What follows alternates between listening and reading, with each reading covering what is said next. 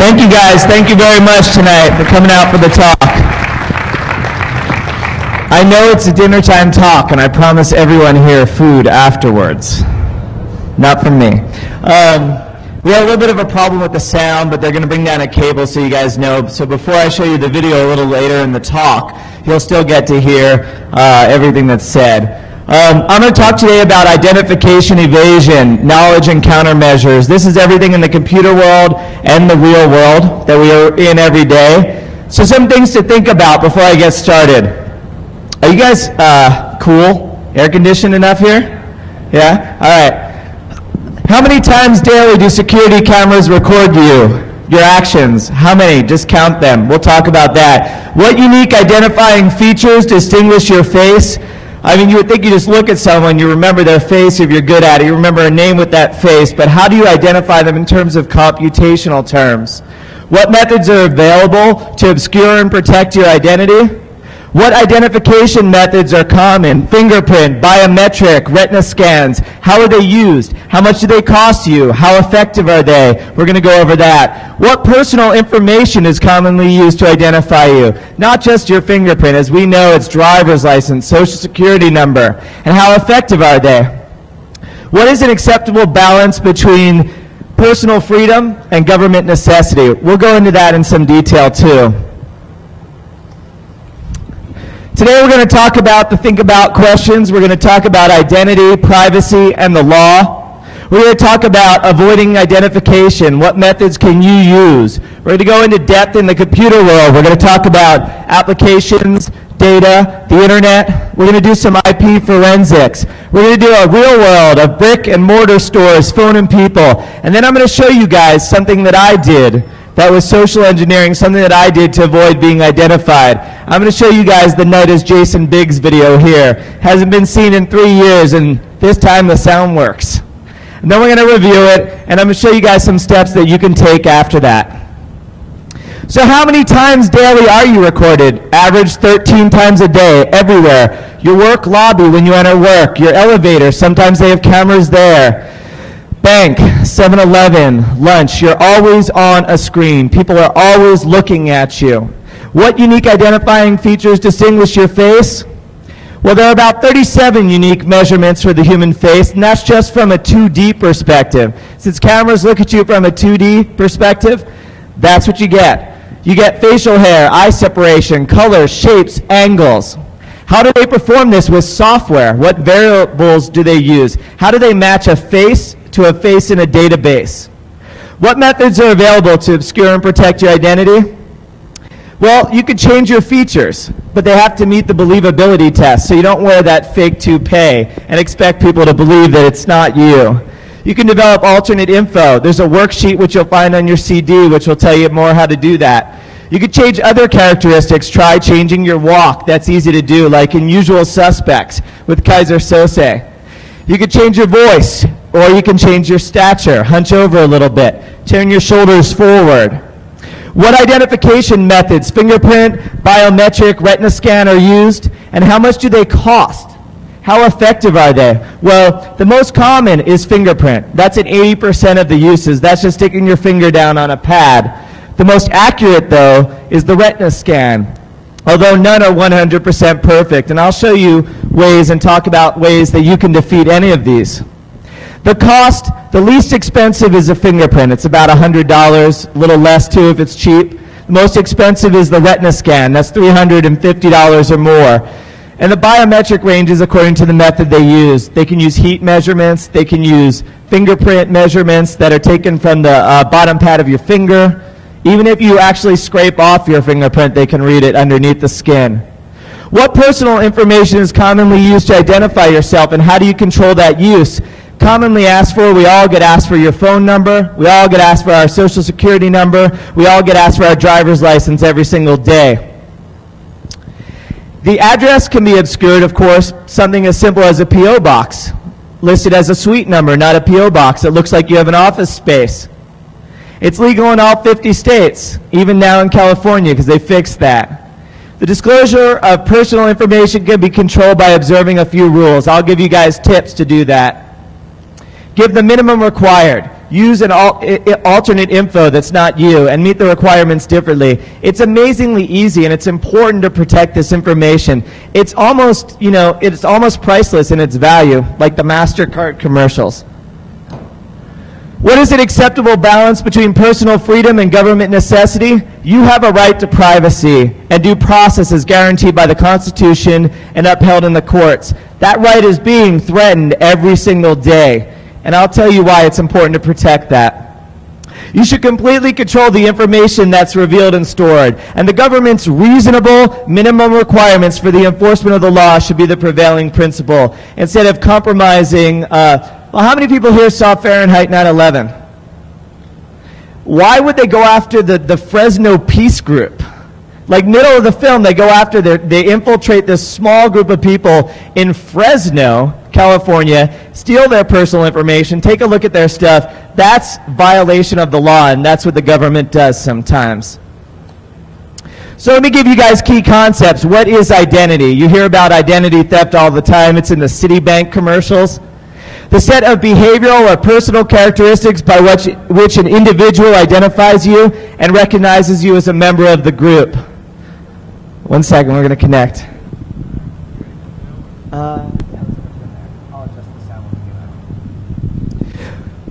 Identity theft rose to about 500,000 cases, costing $400 million in 2003. That's $400 million gone, $400 million that was spent to investigate cases, and 500,000 times people went out there and did that. Your identity is how others see you, your friends, your larger circle of friends, your perimeter group of acquaintances. Your identity is your individuality, what sets you apart from other people. Sometimes people at DEFCON are described as extremely individual. We all have this specialty clothes and the spiked hair. But I look out on this audience, and I don't see that. If you have dyed hair, could you please stand up for a moment so I feel a little more at home? You're scared, aren't you? No, you were going to stand up. Come on. See, it's not. It's a stereotype, and that stereotype is what's used to identify us. Your identity should be protected. We know this every day. We're told that our identity doesn't matter. We're told that we develop our individuality late in life, but that individuality is the reason they do. So do we own our identity? An important question before we get started. It's kind of iffy. It's a maybe. It's interpreted differently often, but we are afforded legal protections for our personal information. You have to be notified in California, for example, before they reveal something about you. Often public personalities don't own their image because what's out there is out there. So what is privacy other than a bad Daryl Hall and John Oates song? The state of being free from unsanctioned intrusion. Unsanctioned, key word. Intrusion, another very important word. It's our right to privacy. And 83% of U.S. citizens, 83% of people who live here believe that right is really important.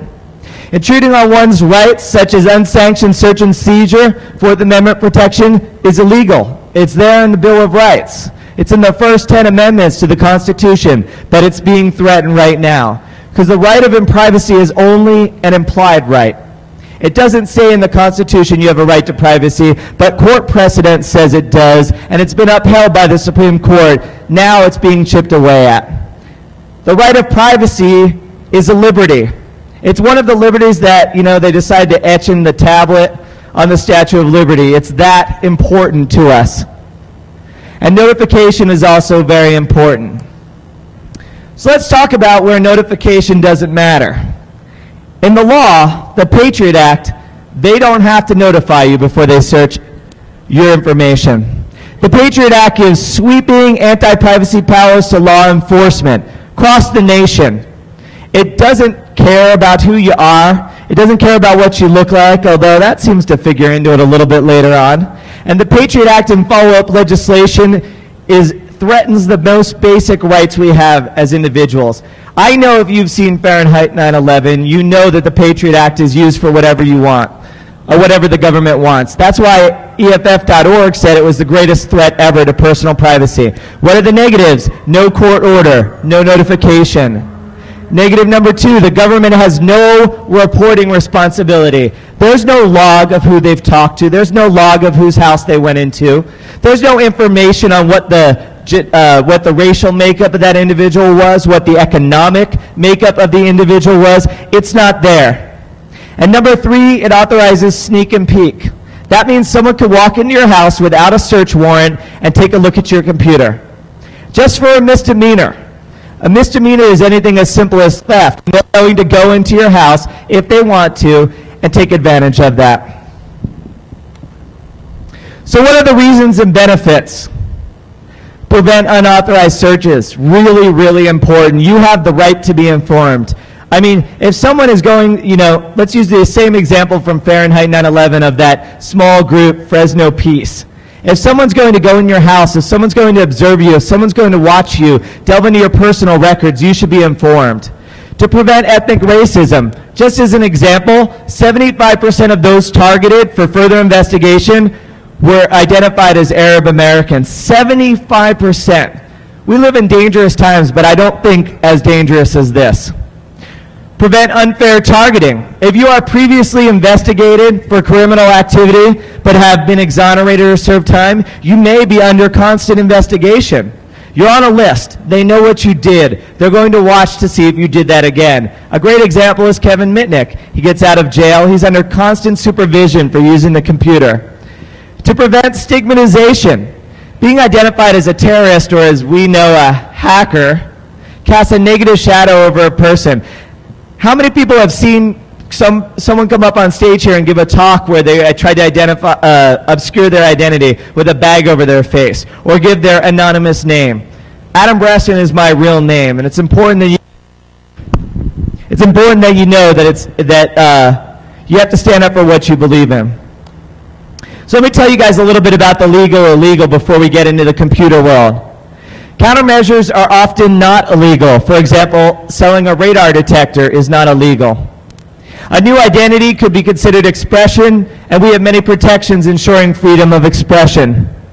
People can be called names, the son of someone else, junior, senior, something like that. But what is illegal, and I don't need to go over it in great detail for you, is that you can't invade systems, the Computer Fraud and Abuse Act, or undue copy protections, which is disassembling code.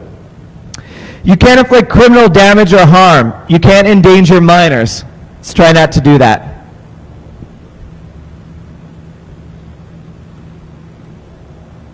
So this is a very bad George Bush mask I put up here for you guys. That couldn't obscure your identity at all. People would immediately be suspect about that. But in the computer world, how are you identified? How do you increase anonymity while browsing? I'll give you some tips on that. How do you increase your anonymity while emailing? Well, if you've been sitting through the day's talks today here in the tent, you know that that's an important desire of people. How do you use basic encryption? How do you hide your personal information? How do you develop alternate usernames with the right level of detail and persuasiveness? So I'm going to tell you guys how to do it in the computer world, and I'm also going to show you some basics of IP forensics. Then I'm going to show you in the real world how you're identified, how you change your appearance. I'm going to show you guys how to detect surveillance. I'm going to show you guys how to defeat organic recognition, how to defeat facial recognition, and I'm going to show you guys how to develop alternate identities in the real world. And I'm going to show you guys that I don't look exactly the way that you thought, because it's important to recognize, if you've seen me talk before, I don't dress in a silly little vest or hat like that.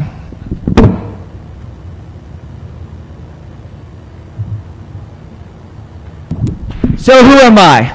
I've had 10 plus years of computer experience with PCs, OS, Linux security. I've spoken at DEFCON 4 times, and I see some people here that I know have seen some of the other talks.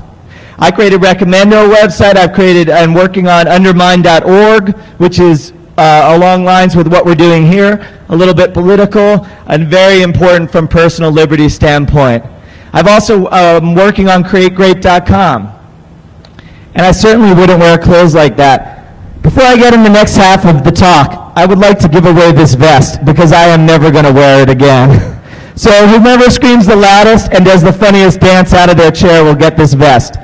So start dancing, get up, shout, come on. You don't want a free vest? There you go. Thank you. So So how are you guys identified?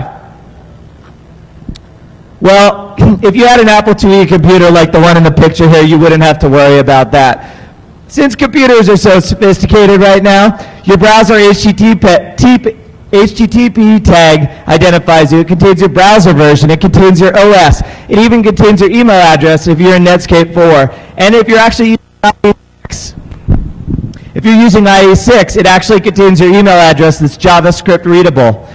How do your cookies identify you? Default privacy settings allow unrestricted cookies from the origin site. That means your information is being put out there on the internet anytime you visit a site. And I mean, just today, for example, Microsoft came out with new vulnerabilities where people could read cookies from a non-origin site. That means your information in plain text, your usernames, your passwords, and where you like to go is right there, plain readable. Your browser history, where have you been all this time? You can read the history 30 deep, depending on how you have it set. Your email headers contain your routing information. They contain your username. They contain your metadata. Your IP reveals your location, and it reveals your Windows data. So, when you're browsing a website, how do you make sure you restrict your anonymity?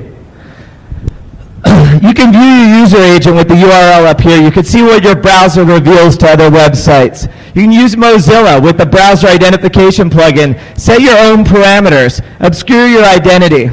Use a proxy to strip off information. Take them out of the HTTP GET request. Strip as much as you can. This is what you have to do. Use a cookie blocker like Cookie Cruncher. I have a cookie blocker at home.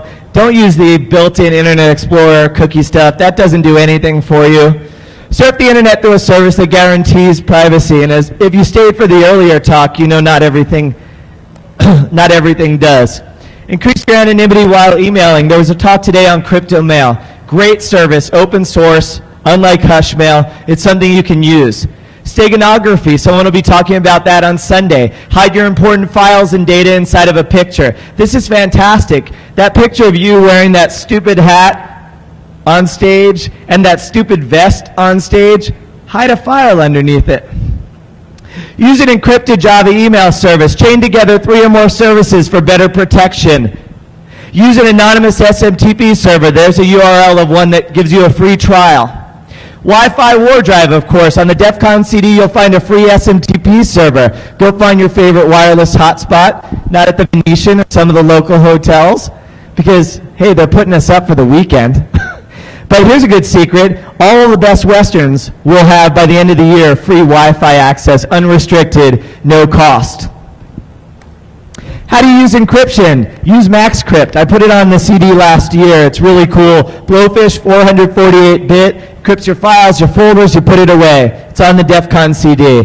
Encrypt your text via PGP or an app like Kryptonite. That just encrypts plain text, so send your email in the encrypted form.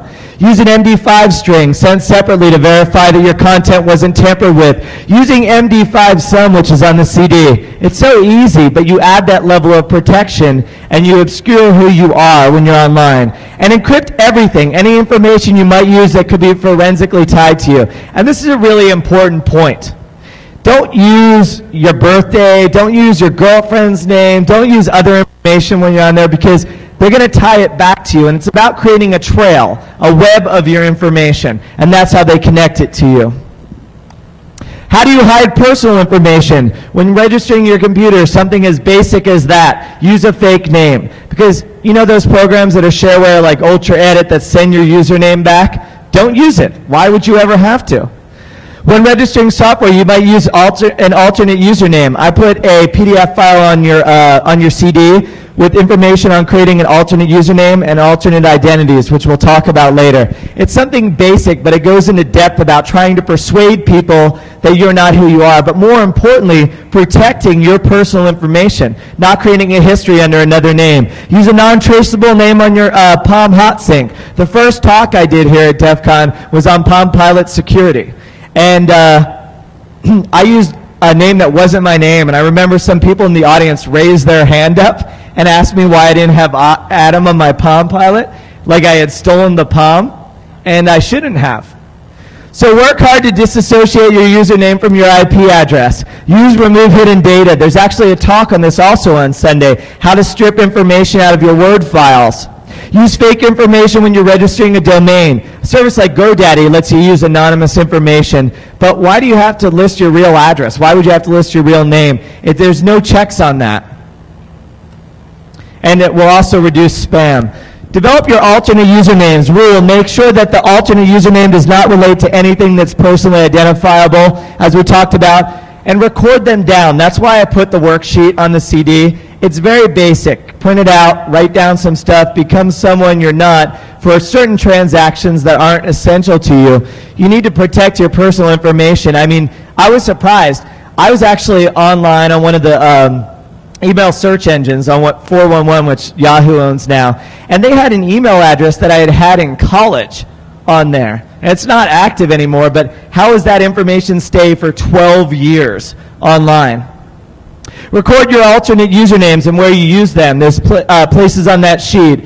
You create a new history. So for example, you see at the bottom here, I've used the name not Jason Biggs, not Jay Biggs on the DEFCON forums. I have posts on other forums that relate to that. So people would think, you know, he's interested in DEFCON, he's interested in Ben Folds 5, and I use this name across all these different forums because it helps flesh out your personality. Use your alternate username when registering for web services, blind email addresses, or vendor accounts online, like I used it for PayPal. It's safer to create and how do you get past the, you can use the temporary visa number that's generated from your, like MBNA generates temporary visa numbers as your PayPal verifiable account. It's safer to create 3 alternate usernames with different addresses, secret questions, and birth dates. The reason why 3 is important is so that you can remember them. But also you need to develop different histories. So one person is into computer security, one person is into punk music, the next person likes politics, and you can do it right there. So how do you do it in the computer world? Download and use Mozilla right now, and that's quite popular. I'm not telling you guys anything you don't know. Set up a Hushmail account or a CryptoMail account. Encrypt sensitive files using MaxCrypt. I love it. It's easy. It works on every version of Windows. Reinstall your OS with a fake username and company. We probably all do it probably every 3 months anyway. So do it with a fake name this time. And develop 3 alternate usernames with your worksheet.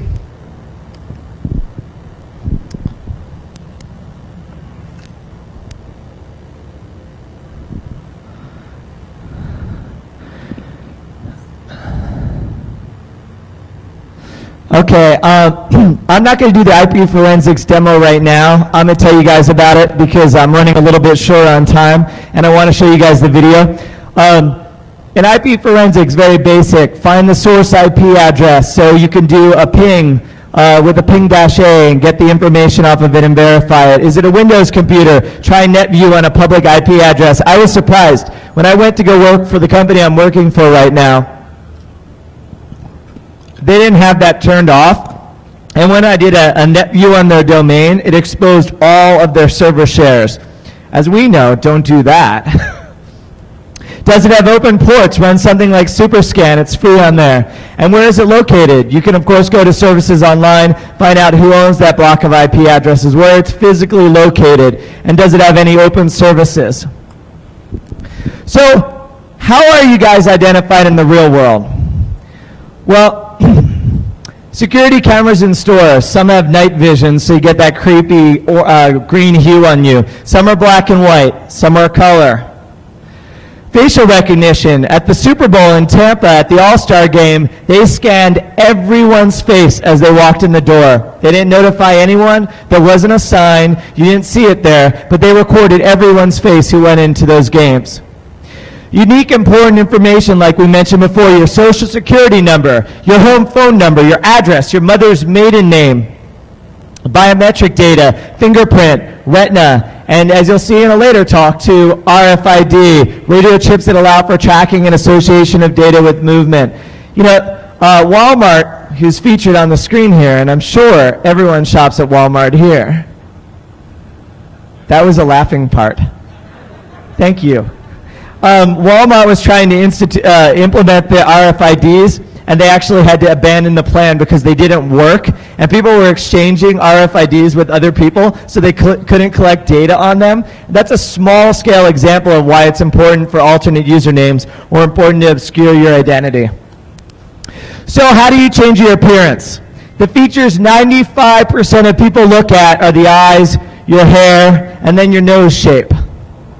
Subtle additions work best because they pass a believability test, or as I like to call it, the toupee rule. If I came in here for you guys and I had, my hair spiked up, and I wore that vest, you might have thought, it wasn't much of a change. But something as small as that cheap hat I bought at Target earlier today, that might change the way you see me. But anything like William Shatner's hair, or like some of those guys I've seen late night on Nightline, that doesn't pass the believability test. Perhaps because the face expresses emotion, false faces look unreal. I mean, you guys saw the freaks in Toy Story 1, those little robot children with their smooth skin and their hair that never moved. It looks wrong to us, and it probably will be impossible to duplicate without just photography to do it. But when it looks wrong, you feel like you're uncomfortable. I know when I was watching Toy Story recently, I felt uncomfortable whenever that little kid came on, more so than the walking toys. So you use a celebrity as a baseline. This is a really great tip. If one of your friends says to you, hey, you know what? You really look like, that Ted Koppel. You really look like that dude in Harold and Kumar Go to White Castle. If you look 50% like someone, use that as your building block. What would you need to do to increase the similarities? Are the additions believable? And ask a stranger. When I was walking down the street, as you'll see later on, and doing what I did for pretending I was Jason Biggs at the casinos, I didn't really think people would believe it at first. I really didn't think I looked enough like Jason Biggs. I was like 50% skinnier than the guy is, I don't have as much, the hair isn't right. But if you just look at me, if you just glance and the confidence is there, then you might think that I look like that person. Also, that might not be that flattering because you get asked a lot of apple pie questions. Your walk is intrinsic to your identity. You put your hand on your hip. When you see Kaiser Sose in Usual Suspects, and he's walking with a little limp in his legs, it throws you off. You don't identify him with the character you saw on screen. Slow your stride, increase your pace, or step on a different part of your foot. When you change your hair color, blend it in, use the trick that women have known for years. Don't put blonde in the middle like a mohawk. Blend it in with your other colors. That's why I wore a hat today. Change your eye color with contacts. You can get them at a costume shop. So how do you detect surveillance? You've changed the way you look. You've gone into a situation which you might think is dangerous, like DEFCON. How do you detect surveillance? Well, U.S. businesses have a legal right to spy on you, so don't walk into your work looking like Brad Pitt. Start scanning for cameras, though, from the outside, from the parking lot as you walk in. Look for flashing red lights. Look for mirrored domes. Check the corners of doors 8 feet and above, because they shine from that height so that you can get a wide angle and get as many faces and individuals in the recording as possible. This I find really helpful. Assemble the location of cameras into a shape in your head. So go, when I'm looking here at this point, there's a triangle of cameras here as I enter the place. This is a good tip for two-way mirrors. If you're in your local department store, use a keychain, a mag flashlight, shine it at what you think might be a two-way mirror. If it's suspect, your light won't reflect off of it. It will diffuse, and you'll be able to see depth in it small. I'll get to the questions at the end really quickly. Plainclothes security, they most often walk near high-priced merchandise. They most often walk a beat. You'll see them over and over again hit the same place, like that part in the Matrix with the deja vu cat. They're always going to the same place over and over again. And as he was pointing out before, after I'm done with the talk, I'm going to go outside the tent so the next talk can come in. If you guys want to ask me any questions or talk to me more in depth about what you'll see, I'll have plenty of time to talk to everyone out here. So retina scans can be altered by changing your eye color or layout. How do you defeat organic recognition? Your organic recognition works by taking unique measurements of your face, heat, retina, or fingerprint. However, as was determined in scientific study, a gummy bear can defeat fingerprint sensors 4 out of 5 times. It doesn't make sense, really, that a $100 device could be defeated by pressing your finger in a cherry gummy bear.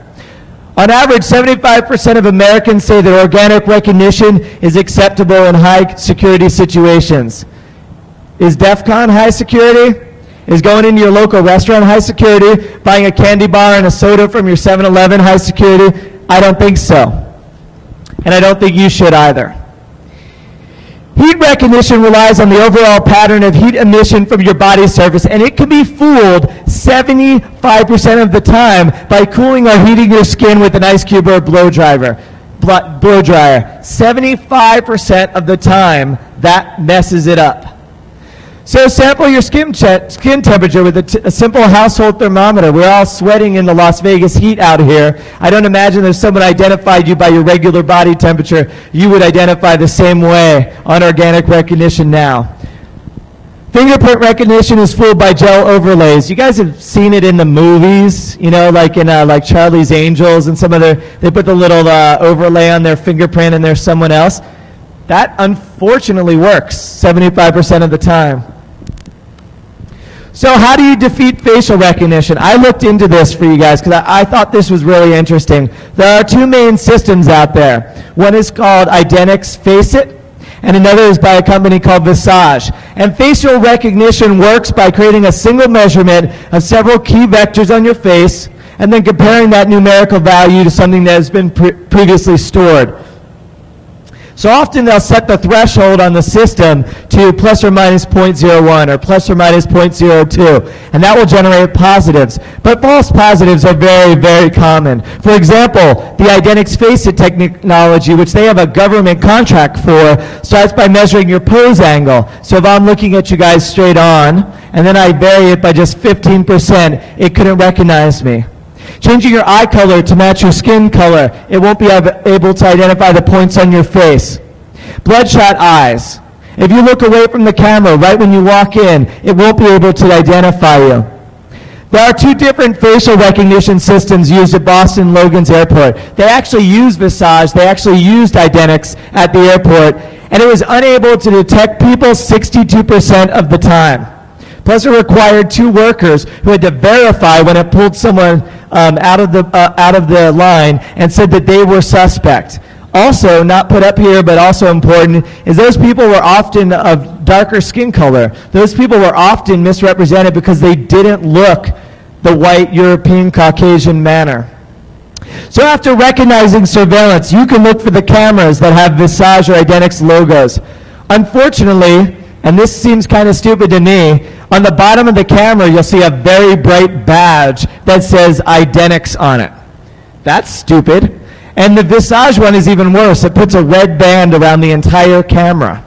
I tried actually to get you guys a sample of this so you could see what these cameras look like, but you have to basically sign an NDA, and I wouldn't have been able to talk about it if I showed you guys it. Plus, it would have cost me $2,000.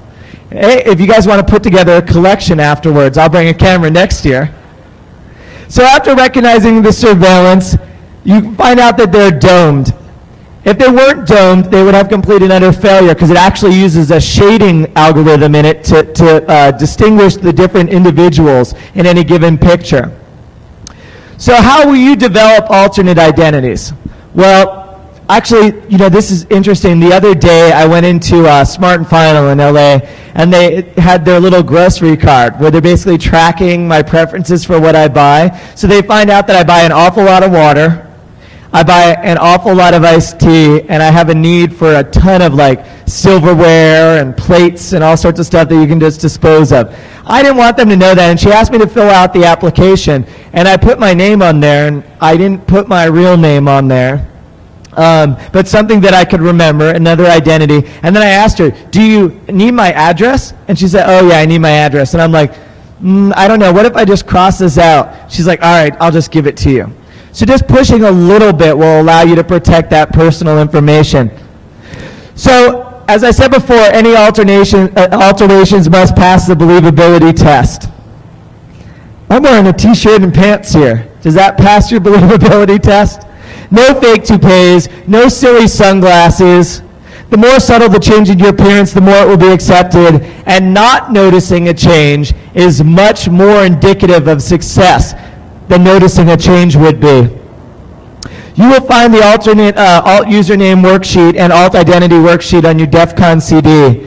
But you must create a full, well-fleshed out picture. This is really important. How many people have been in line for like getting into a club or a bar and they ask you, where were your parents born?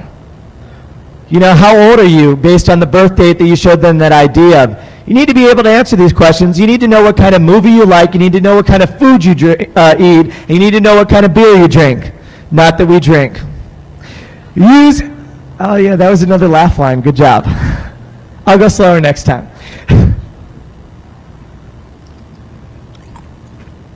Okay. So you could use your alternate info worksheet. You'll see it in front of you. Print out a copy, write some stuff down. Build a history. Connect your alternate identity to a set of likes and dislikes. What you like to buy at the grocery store. What kind of music you listen to, if they ask to put your name in a database. When you go into Staples now, I've noticed, and even Bed Bath & Beyond, they ask for your zip code. You don't have to give that. You're buying sheets for your bed, if you have a bed. Yeah, I know. No, I always ask them why, too, and they don't have any idea, because it's so, second nature to ask that question. Yeah, well, I don't want that mailing. So, secret. I'm going to tell you guys today, you could go online right now to reachme.com and sign up for a free 7-day, no credit card, web accessible voicemail account with an all-digital phone number. I have no interest in this company. I just thought it was really odd that they let you do this for free. So for 7 days, you have a phone number, and you can use it to help establish this alternate identity. So how do you do it? Buy different eye color contacts at a costume shop. My parents blessed me with dark brown eyes. But how many people don't want those gorgeous blue eyes that the women love? Practice scanning your local supermarket for cameras. Carry gummy bears with you. You could eat them or use them to evade fingerprint scanners. Adjust your pose angle when you enter buildings. This should become second nature. Sign up for a voicemail at reachme.com. So let me show you guys an example of how I did it. And it may take a second for me to get the audio working, but I will try to get it working for you guys today. So this is the night as Jason Biggs video. It was won the social engineering contest at DEFCON 3 years ago.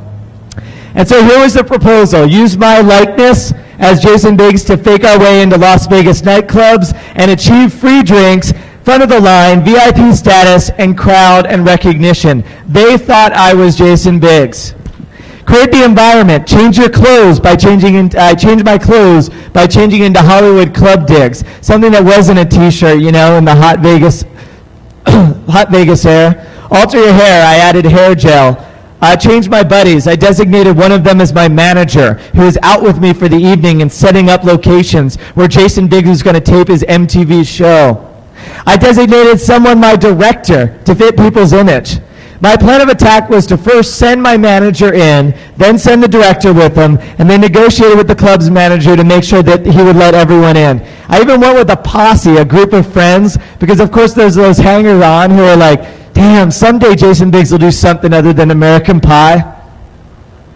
So there were barriers. One person didn't believe that I was Jason Biggs, and they thought I was Ben Stiller, who's like a foot smaller than I am. When I was when I was at the MGM Grand, I was asked to talk to the VP of Entertainment, who came down from his office to escort Jason Biggs into the club. And I was nervous, but I tried to project confidence because that's what you have to do.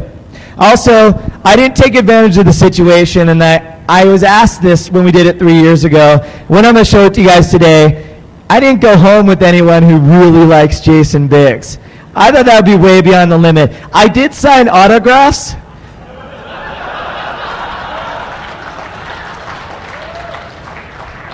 But wouldn't you?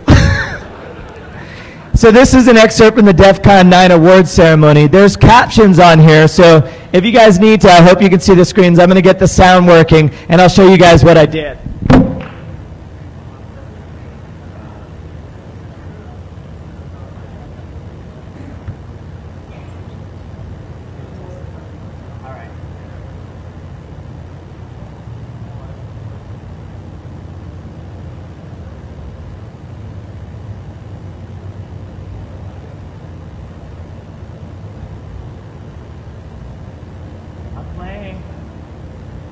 on.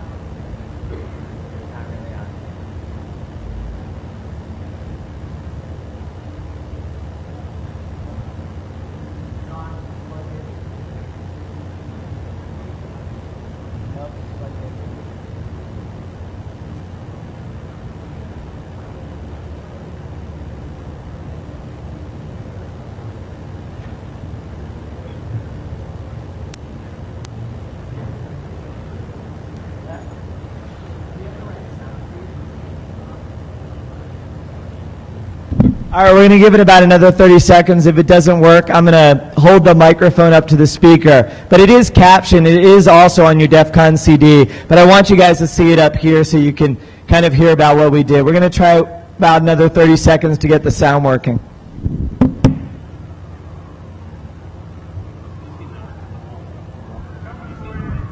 Yeah. They're not coming for me yet. Well, after I show you guys this video, I'm going to go through the conclusion, and I'm going to give you guys a little information on what you can do. I've really tried to demonstrate for you that protecting your identity in the computer world and in the real world is really important. You're here because you believe that. Something like the Patriot Act. Let me restart the song.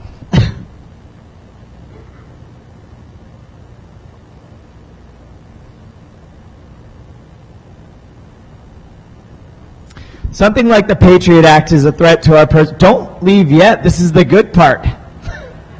Something like the Patriot Act is a threat to our personal freedom, and I really believe this. They've called in the big guns.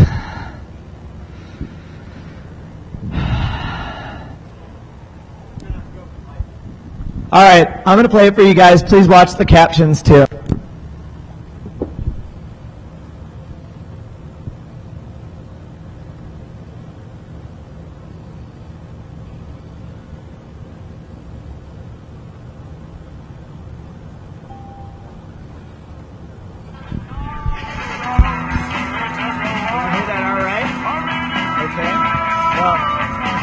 Talk to them about it.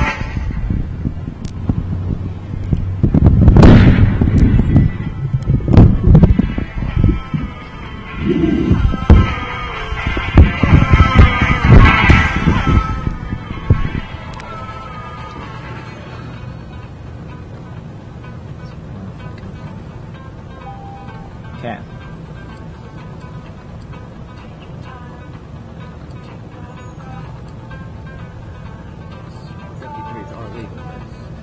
Not these. These are actually CDs I have.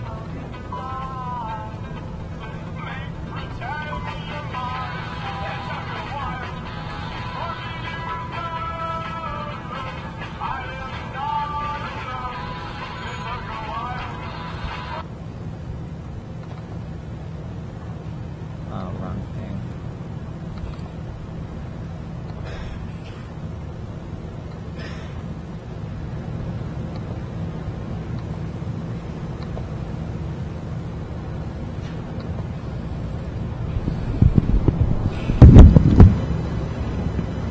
Authorization, and then we go. Yeah. We enter strong, yeah. We go into cloud. Right. And if we don't, we go to the next place. Right.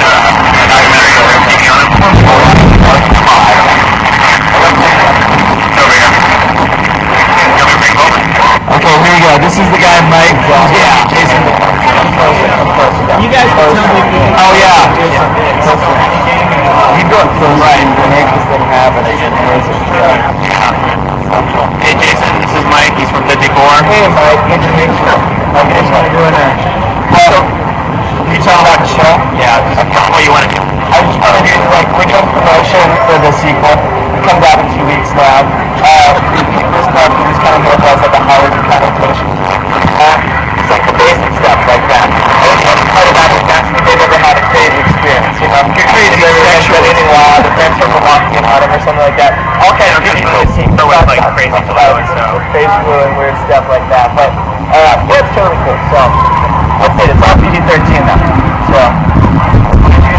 cool. That's Ken. She's our escort throughout the club. We had an escort take us to the entire club of VIP. Alright, yeah, I told him. This is cool. Now he wants to see my ID. I don't know. Jason, do you have your ID on here? What? Oh yeah, also there's a dress code at the club that we bring all of our friends in because they know Jason Biggs. They're all wearing tennis shoes. Oh wait, he's asking me to show my ID. I'm telling you, I'm not comfortable giving him my ID. I'm not comfortable showing that. It's my stage name.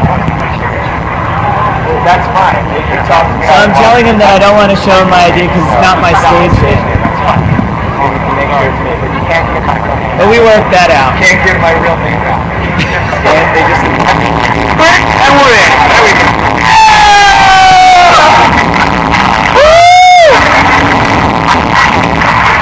So this is us walking into the club. Okay, so here's what we do. We go up to the VIP room, we sit there, we're doing fake interviews for MTV. They just bring women around to talk to us who recognize Jason Biggs. And this guy's my big manager. He's walking around going, I don't know if Jason wants to talk to you. There we go, there's the hug.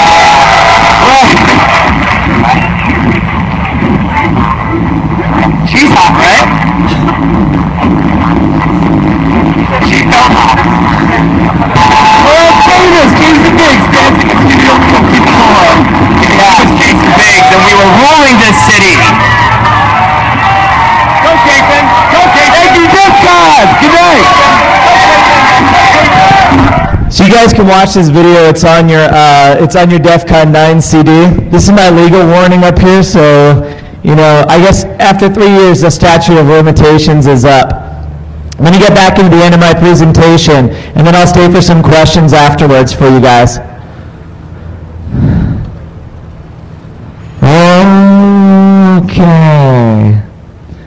Okay. So now you guys know strategies for obscuring your identity, for protecting your identity, the computer world of applications, data, and the internet, the real world of brick and mortar stores, phone, and people. How to wreak havoc, good. How to overcome fear and loathing, very good. And identification evasion's goal, it is to respect privacy, it is to restore your personal freedom, and to ensure equality. Because this is important to me, I want to show you guys one more slide here. I encourage you guys to stay involved. Sign up at missleader.org, donate to the Electronic Frontier Foundation, make sure to vote, please, and try to vote for people who aren't going to enforce more parts of the Patriot Act. Vote progressively. Read your news sources for a more balanced view. I know who I'm voting for November 2nd, and I think it's really important. I'm going to close up by telling you guys something that's really important to me. I came to DEFCON 2 years ago, and 3 years ago now, and I did a talk called Consumer Media Protections. And at that talk, I was here with a similar group of people, but now I've been in this relationship for a year and a half, and I really learned that it's important to value the people that you're with, because that's the personal part, that's your identity. And I was wondering if you guys could take 1 second and help me with something. I'd like to sing happy birthday to my girlfriend whose birthday it is right now. And I'd like to give her these cupcakes. Happy birthday, stand up, hon, to you. Happy birthday to you. Happy birthday to Nancy. I'm sorry, my voice is hoarse and bad. Happy birthday to you. Thank you very much for coming. I'll be outside if you guys want to talk.